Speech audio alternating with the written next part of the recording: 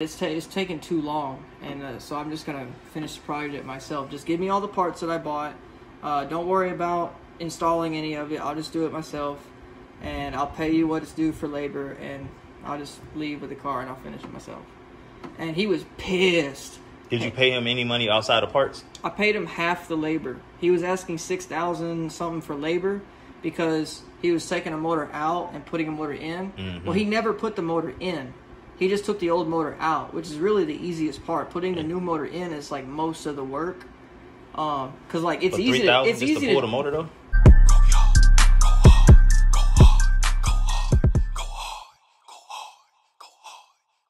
Man, got my boy KG behind the camera though.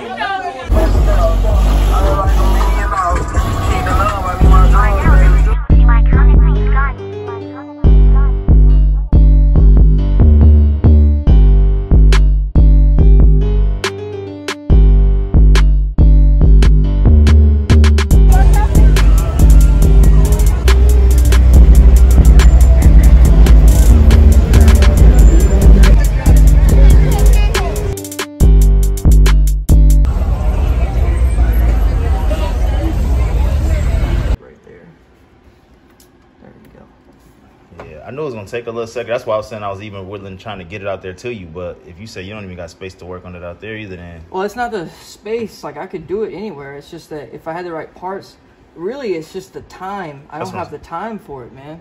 And I don't want to take... I can take it apart and tear it all the way down and probably find the problem and tell you what to order today. But I won't have time to put it back together. You see what I'm saying? Like, I don't want to do that to you. I don't want you to be, like...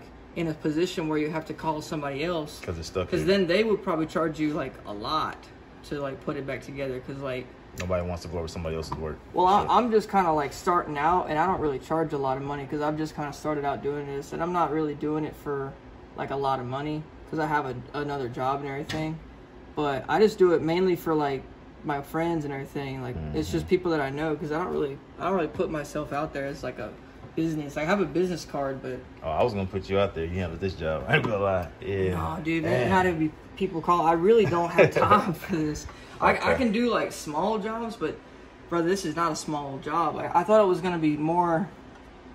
Like I thought I was gonna be able to progress faster, but seeing like all the wiring, that's really what's gonna hold it back. Is all the wiring and the fuel rail going over the top of the manifold. Because like in order to take the manifold off, I think the fuel rail is even attached to it, so like you would have to disconnect the fuel lines as well, and that's just kind of, you know, like I just don't want to get into this thing and then not have the time to put it back together for you.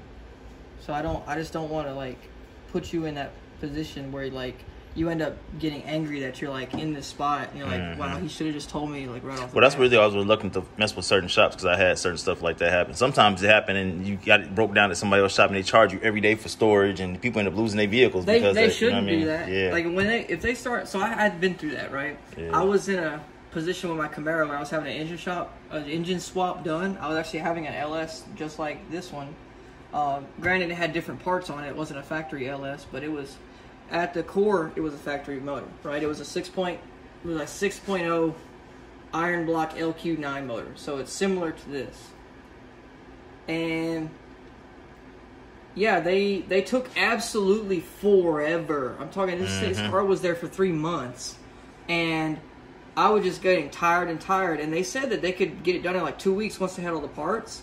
Well, one day they told me they had all the parts, and I was like, so all the parts are ordered, so y'all should have it done pretty quickly, right?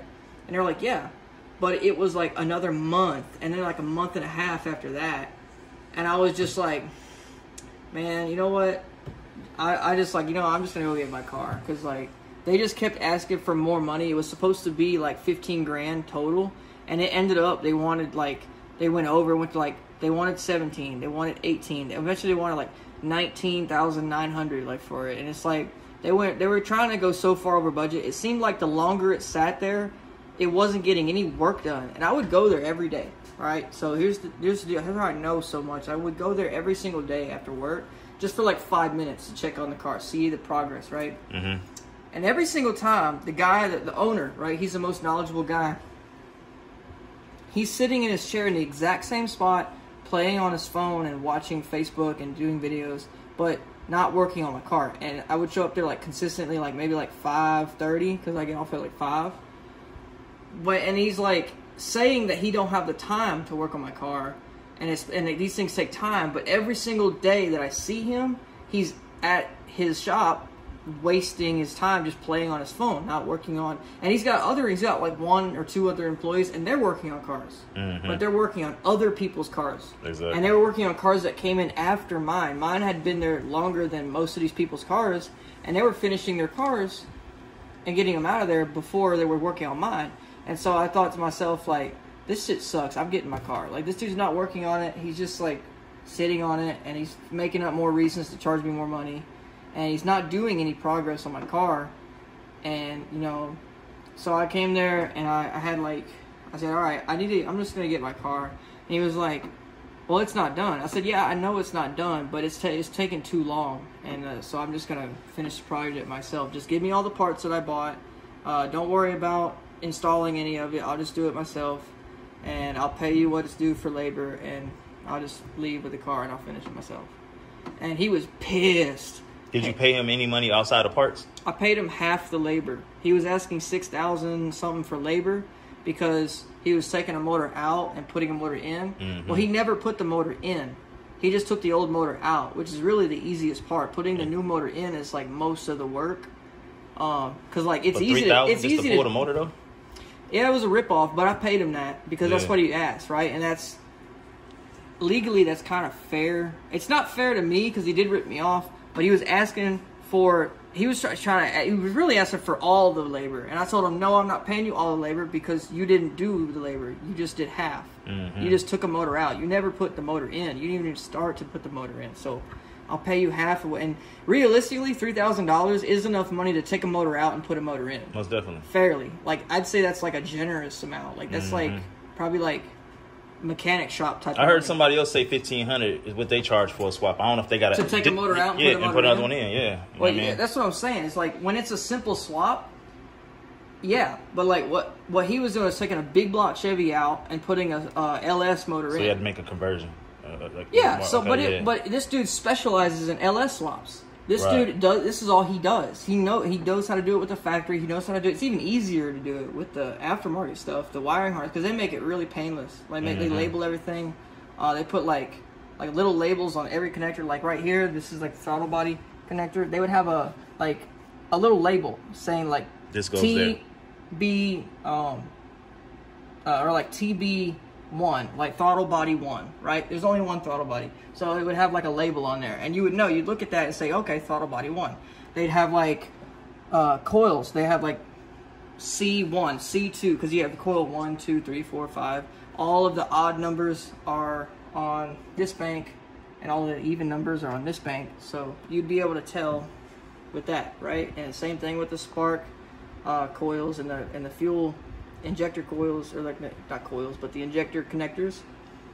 They would have all the labels on it, right? And that's what I had. I had an ACES EFI kit, and I actually installed it all myself. And it was, I mean, it wasn't hard. It took about maybe 2 hours to put it all in, just routing the wires, trying to make it look beautiful. And it worked out really good.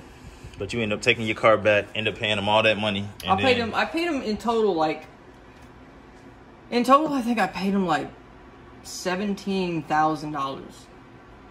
And I fucking entered in a big block Chevy that had a rod knock, and I got back a roller and an engine and transmission, and like not even the parts that I paid for. I paid for enough parts for a complete motor. So like you see all these accessories, the pulleys, the belt, the alternator, the water pump, the power steering pump, the air compressor, the idler pulleys, everything, and the hoses.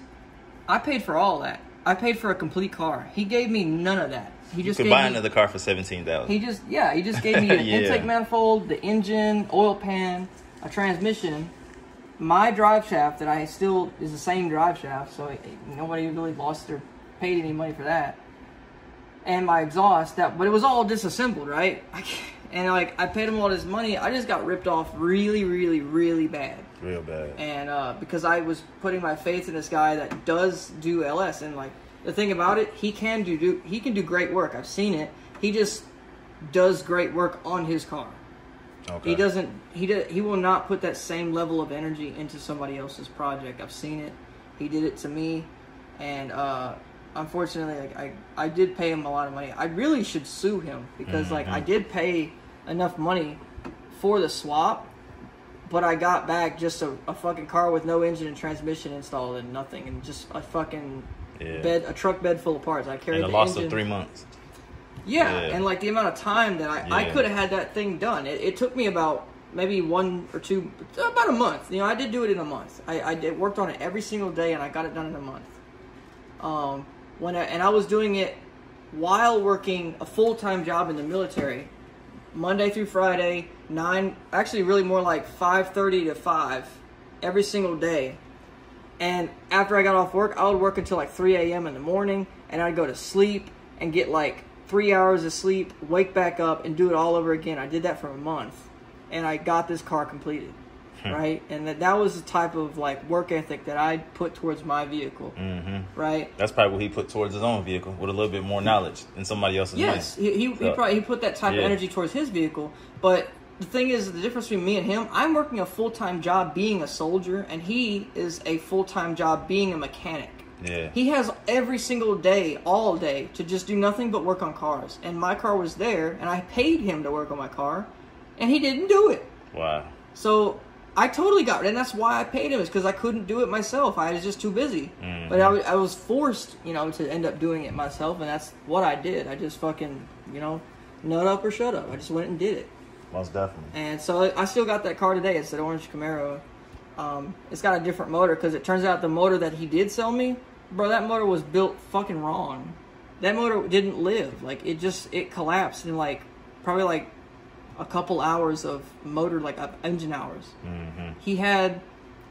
I took it to another mechanic, and they looked at what was wrong with it after it started making like horrible noises and like it kind of blew. He said that every single bearing in the crankshaft, the mains, were shredded because LSs have like kind of tight clearances. Well, he didn't clearance the motor. He didn't like measure the bearings. He didn't measure the clearances. Like, he's an engine builder, but he didn't properly build the engine. In order to properly build an engine, you need to know all the specs and stuff. You have to spec it. You have to get a micrometer or like a caliper. Like, I have calipers. I don't have a micrometer yet, but I have feeler gauges and calipers. But I'm not building bottom ends. If I was building bottom ends, you'd want to have like a depth gauge or like a micrometer, something that can measure very accurately the bore sizes, because you have your crankshaft and then you have like shells of bearings that go on top of it that it slides against, and it rubs. Well, it's supposed to ride against a film of oil, and then the main caps are another thing that go around that, and it holds it all together. But it's not supposed to be compressed. It's supposed to be loose enough where there's like a 2 or 3 thousandths of a gap for the oil to fill that gap. And oil, you ever seen how like maybe you set a Coke can down on a table and it slides on like a glass table? Well, the water underneath it is creating that area super low friction, right? That's how the Coke can slides. That is the same principle that's going on in your bearings. It's supposed to create very low friction, right? The oil is causing that to happen, and so it's supposed to be not too much, not enough. It's supposed to be a non-contact type of thing where the bearing and the crankshaft never touch, but they do sometimes, and that's what causes wear and tear. So, but the oil, for the majority of it, is taking all of the, because oil, it don't matter. You can smash oil with a hammer; it won't hurt it. It's a liquid. It has no shape. Yeah. So it causes that. Anyway, I'm going way too in depth in this. But that's what was wrong with my engine, is that he had them too tight, and there was almost no clearance for the oil, and it was pretty much all rubbing all the time, and it shredded everything. It took it a while. I didn't notice it when I did notice it looking back when I was tuning it, because this motor was really hard to turn over, but I thought that was just because it had really high compression.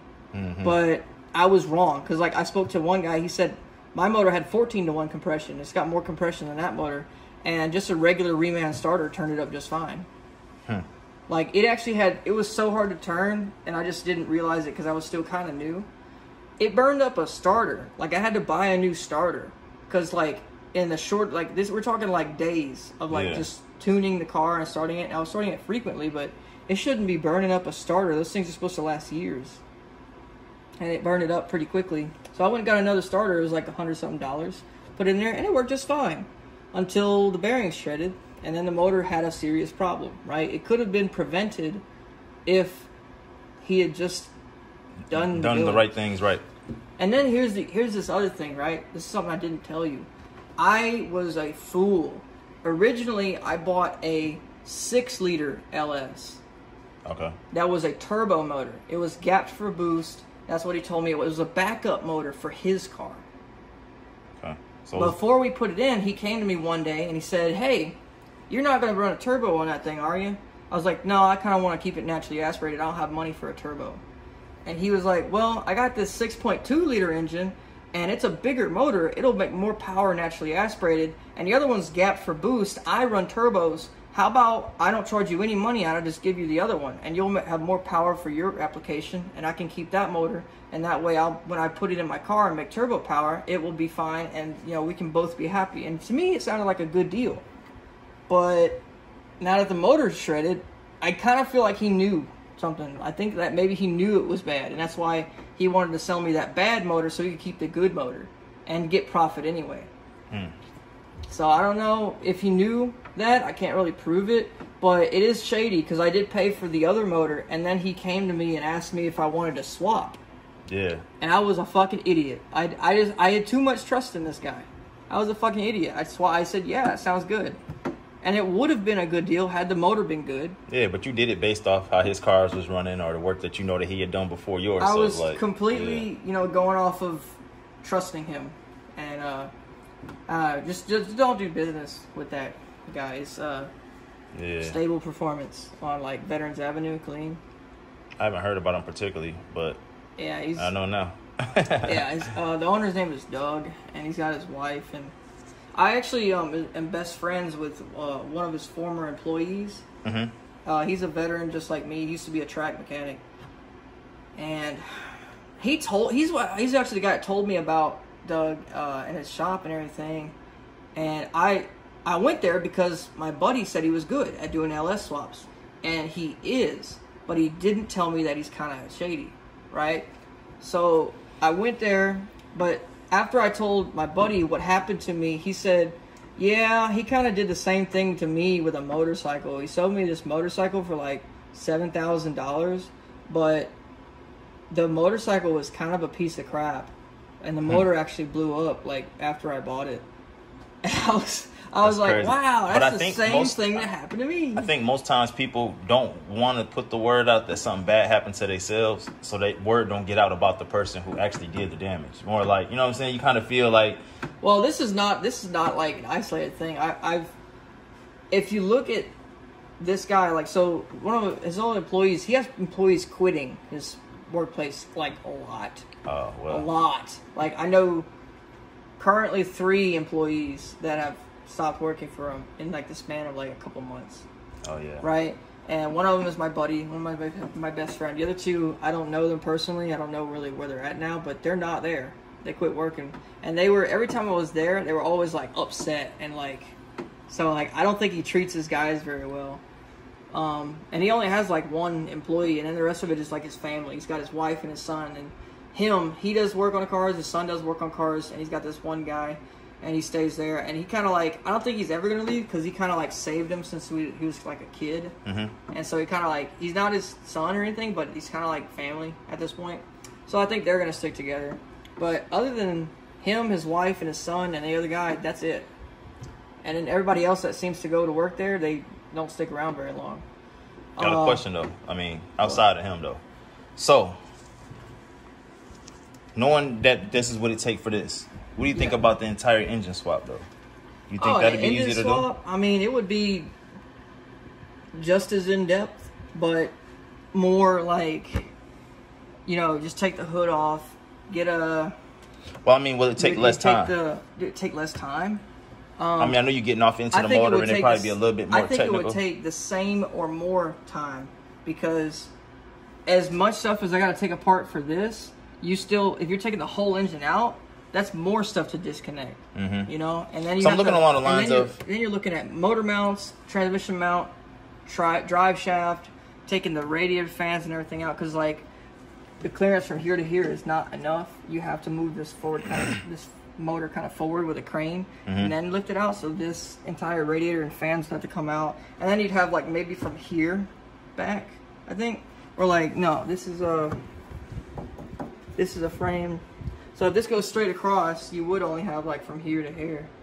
Unless I'm just you drop, thinking because I have the subframe. another motor that I could put in here now. And this one I know needs work, but it can get worked on as time. You know what I mean? Over time. Yeah, if you were able to take... That way I could still use this one, because I'm not really tripping about the whole other truck at all. If you were somehow able to, like, take the one truck without a good title, and then this one's a good title, take the motor that's got a issue and put it in that truck, and then take that motor that don't have no issues and put it in this one, you would be able to sell this truck legitimately for more money, and it would be worth more money because it's got a good title. I want to look at this to make sure I got this diagnosed, to see how of a job it was, and then you finally was able to come out here today to see what's going on. But I feel like yeah, it's just hot in here. It's so hot. Bro, I'm ready to open it and get it done, but you started telling me about your car, so okay, bet. I think we should open it. I think that the car is radiating heat and causing this. Well, we'll do that.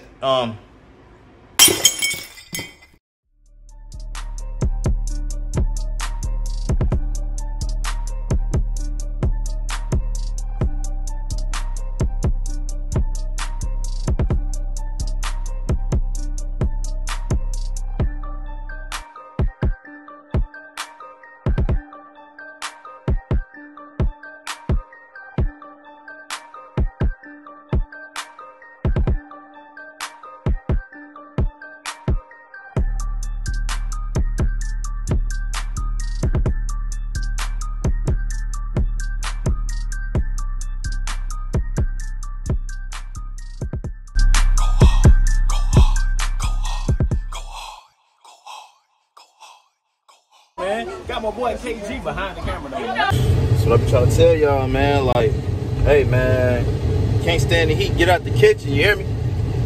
Can't stand the heat, get out the kitchen. Hopefully y'all can hear me over the AC, man. But outside of that, though, man, subscribe to the channel. Invite me, man, my second YouTube channel, you feel me? I'm over here waiting on y'all to get there. Tap in. I actually got 2 YouTube channels, so there's 2 different QR codes on each side of the truck. Just check them out. All right, I got you. Yep, I do daily vlogs almost every day.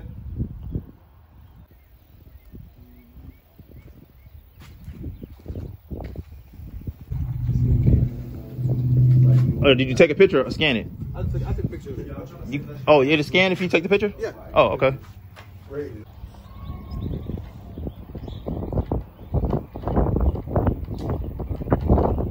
It reached? Yeah, KG go hard? KG go hard, that's me, bro. Yeah, I just subscribed. I appreciate you, man. All right, no problem. Yep.